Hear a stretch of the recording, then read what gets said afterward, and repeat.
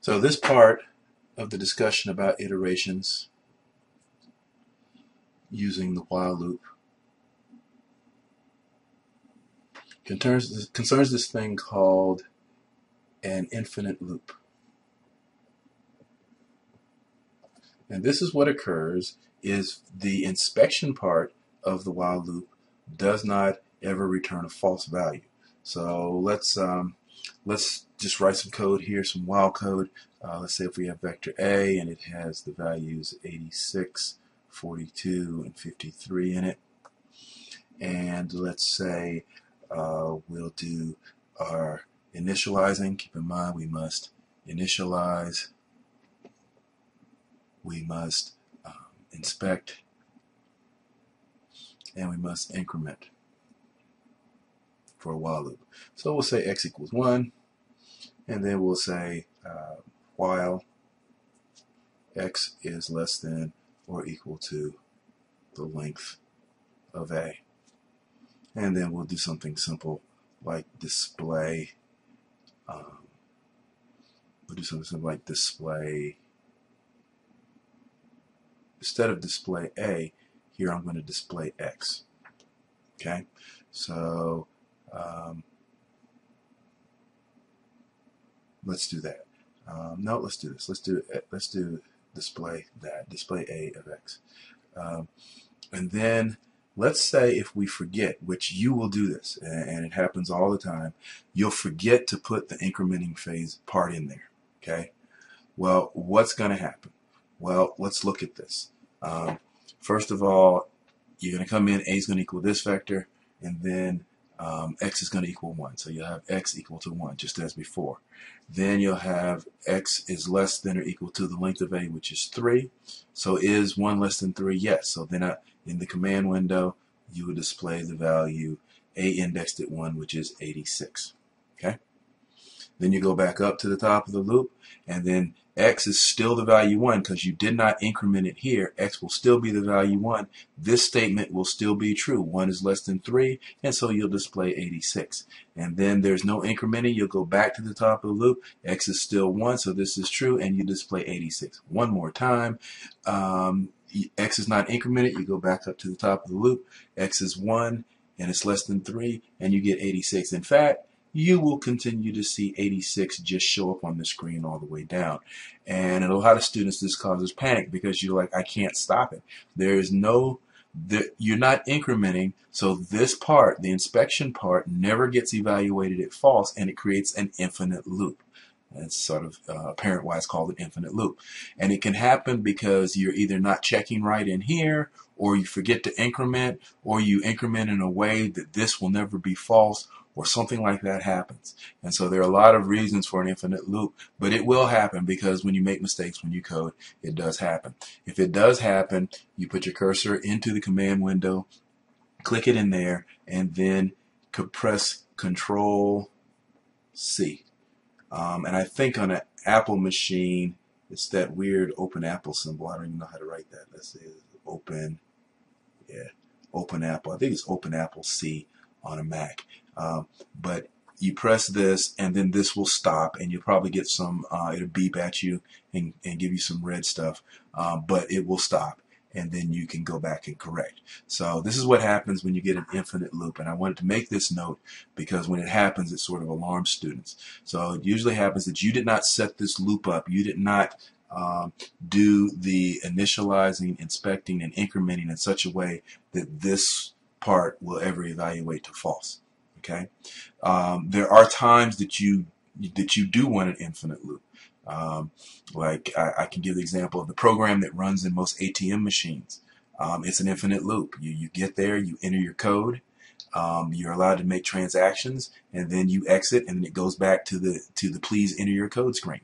And then this next person comes up and they enter their code, and then transactions are made, and then it comes back to the please enter your code screen. And that's what an ATM machine does. It sits there all day and goes through a loop. And so in that case, an infinite loop is good because it's part of the operation of the machine. But in most of the stuff that we're going to do, in fact, all the stuff that we're going to do, there's no need for an infinite loop. And so If you get one, hit Control C, or I think on a Mac it's Open Apple C, and it will stop the loop, and then you can correct your code.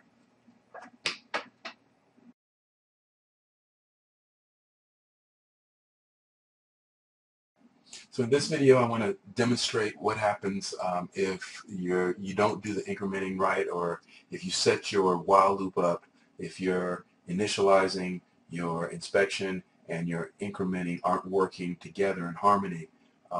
Then you can get what's called an infinite loop, which means that the inspection part never evaluates to false.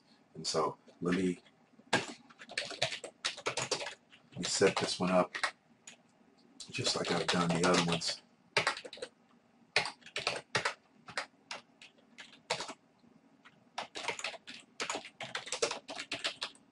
So I'm sort of intentionally going to make this mistake here to show you the effect and then how to get out of it, because it's a common mistake made when people are using the while loop, and so you need to know how to exit it.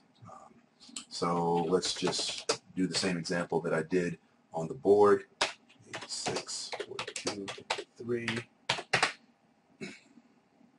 X equals 1, which is our initializing, and then while X is less than or equal to the width of A. That's right. And then display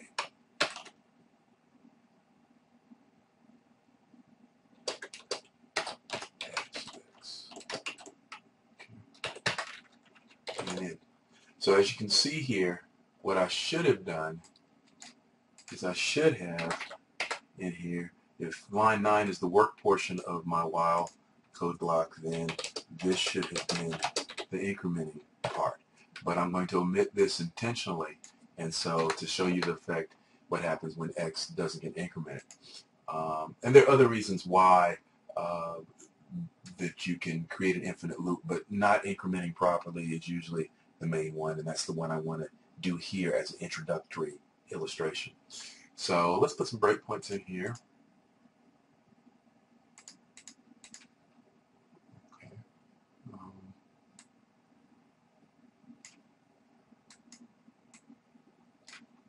Let's save it. Put some breakpoints in there. Okay, let's watch what's going to happen here. So I enter, A gets equal to that vector 86, 42, 53. X gets initialized to 1. All that's just fine. While, so X is 1, the length of A is 3 this time, so 1 is less than 3.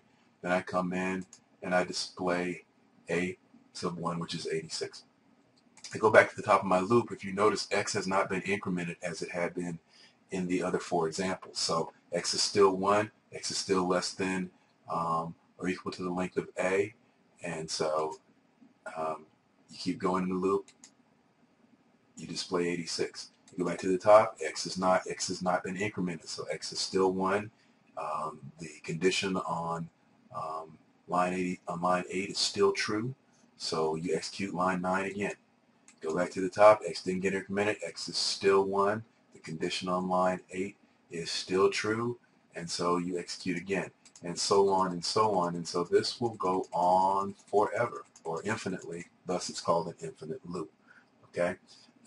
Let me take the breakpoints out now, and the way you stop, I can clear the breakpoints here, and the way you stop this is I go down here and I hold down the control key and hit C, and it's not doing it here because I'm still in debug mode, so I've got to exit debug mode here. Okay, so that's what I just did. All right, so now I've removed the breakpoints, and I do CLC because I want to clear this again.